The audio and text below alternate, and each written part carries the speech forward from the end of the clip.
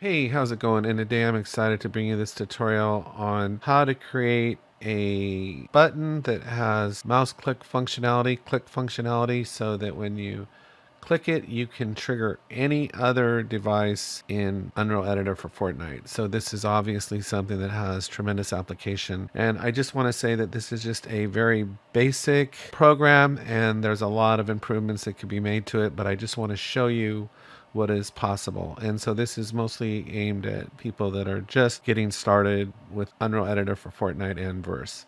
So what we've got here in the game is I've got a creature spawner, I've got an item spawner with a gun, and I've got two triggers, and of course I've got a Verse device.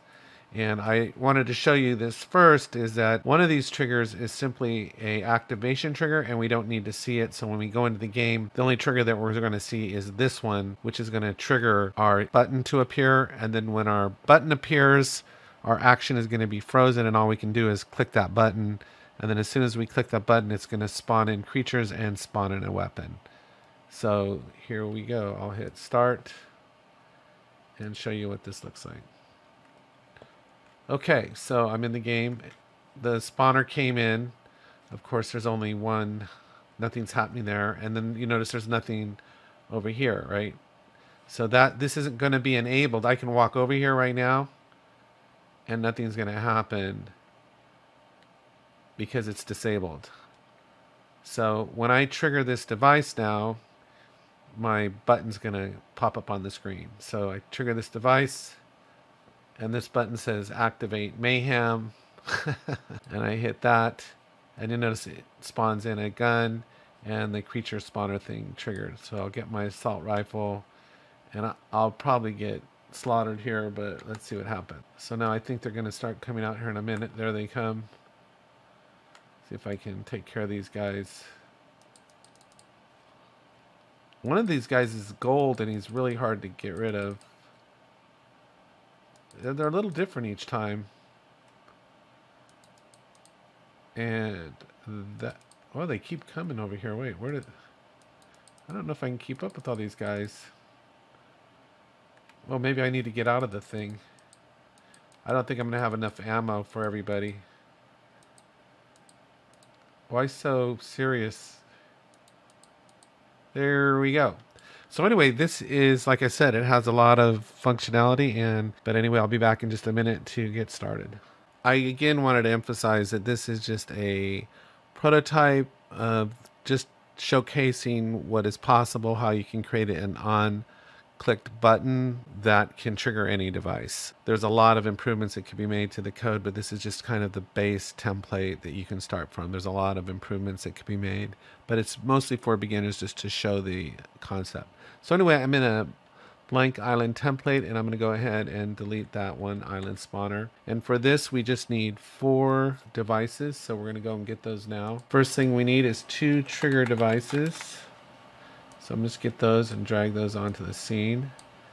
And then I need a creature spawner here. And I'm going to drag that way onto the scene, put it way over there. And the last thing I'm going to get is an item spawner. Item spawner. And item spawner here. And I'm just going to put it over here by the trigger. Okay, so there's just a few settings we need to adjust. So I'm going to select the creature spawner first. And the only thing we need to do here is under this advanced tab, you'll see enabled at game start, and we just turn it off. So it'll come into the game, but it won't spawn any creatures until it's activated.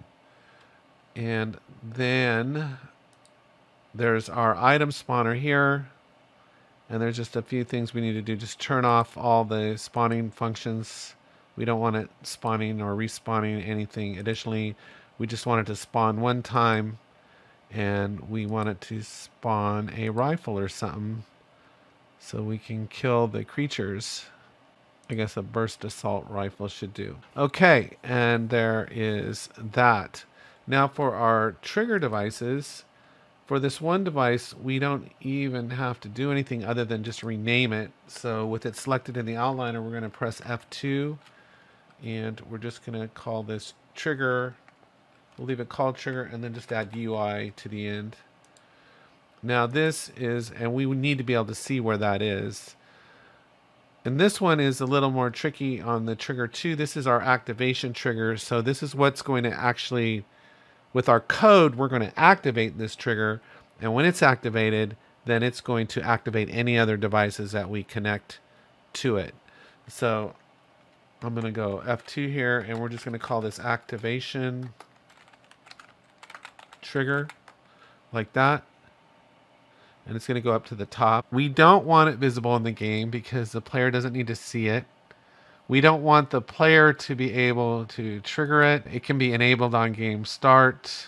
We don't want it triggered by vehicles or sequencers or water or anything else. And we really don't need it triggering any VFX, and that is it. And like I said, we don't need to set this because we are going to get to it through the code. And we're going to link to it through our verse device.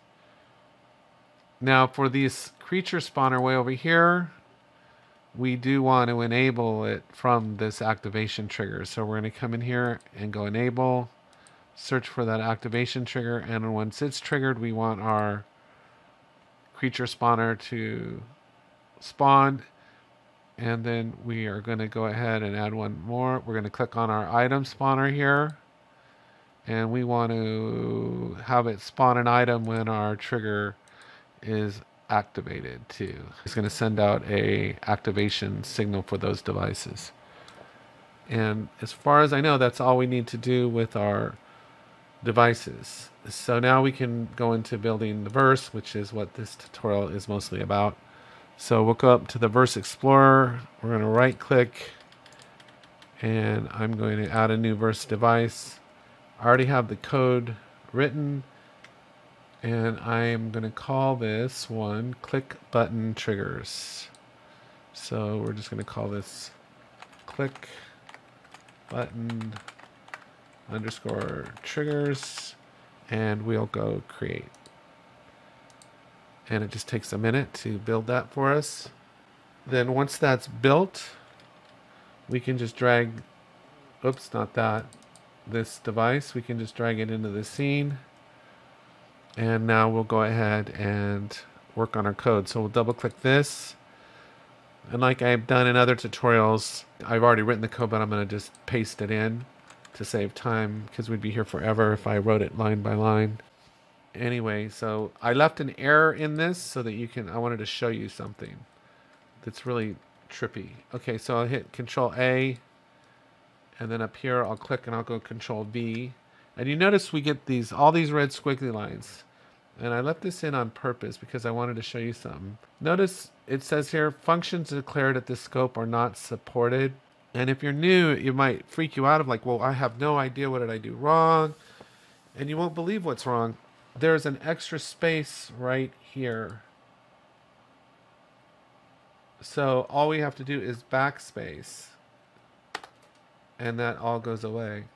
So they say that verse was supposed to be simple to learn, and it in some instances is, but it's very unforgiving in a lot of ways. I want to say it's strictly typed, and it's a functional programming language, and I found it to be very, very precise. And I guess that's to prevent errors at runtime. So anyway, I'll just go over this real quick. There's our modules up here. This initiates our creative device. So this click button triggers our verse device here, inherits everything from all the creative devices. We have our activation trigger here and our trigger UI. And so those are, I think, pretty self-explanatory. This creates text for our button. So if we want to change it, I can just type in something here like activate mayhem. And then here we create a variable for our player canvas. Here is on the trigger UI, this reference to that device. When it's triggered, when we walk on it, then it's going to subscribe to this set button function down here. This line of code is very similar. This took me the longest to figure out, But basically, this is like you can almost think of it as casting, and it's checking to make sure that there's a player in there, and if there is, then it's assign it to valid agent, and then the valid agent is going to assign it to player, and then once we have that, we can put that into our player UI, and then here we create our UI and add our widget, and then I just have a print string in there for good measure. Then once it calls up here, it creates everything up here, and then it also creates this on clicked subscribe event.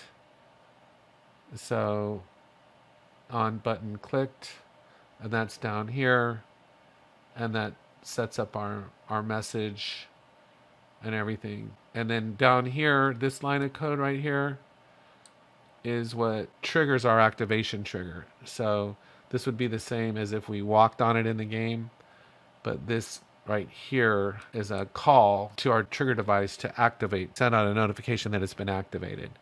And then this line here, this line of code basically removes our widget from the screen. So if you want the widget to stay on there, you could just delete that line of code.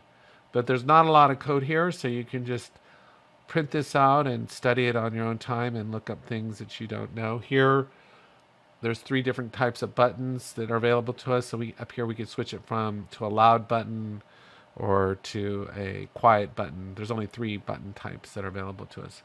But I don't see any red squiggly lines, so it looks like we're good to go. So I'm just going to minimize that then. And we'll come up to verse and build our verse code. And you'll see when I do, then we can make our references to our devices in the game. So this is why it was important to rename these so we know what's what. So I want my activation trigger to my activation trigger, and I want my trigger UI to my trigger UI. And that should be it. And then we just simply go launch, and it takes a few minutes. Once it's done, I'll come back and we'll see if we have any problems. Okay, so it looks like we're ready to go, and I'll hit start game. And so I'm spawned in, and you'll notice there's no items over there. No items have spawned in. And you'll notice our creature spawner doesn't respond when I walk over here because it's not enabled. So that is all correct. Now the minute I walk over this trigger, it's going to freeze me in space, and then the button will pop up. So now I'm frozen, I can't move, and then there is our button there. And you could have more buttons, as many buttons as you wanted, really. And you could place them anywhere you wanted on the screen. So now as soon as I hit activate, you'll see I'm free to go, and my gun's spawned in. And you could, like I said, you can trigger any device that you want. So now the creature, the gold one's here. I'm not going to make it. I'm not going to make it. He's a bad dude. He's really bad. No, he's tough. He's a tough one. He's a really tough guy. I don't know if I'm going to make it. Gosh. Can I hit him with the thing? I'm not gonna make it. Sorry. Well, it's been nice knowing you.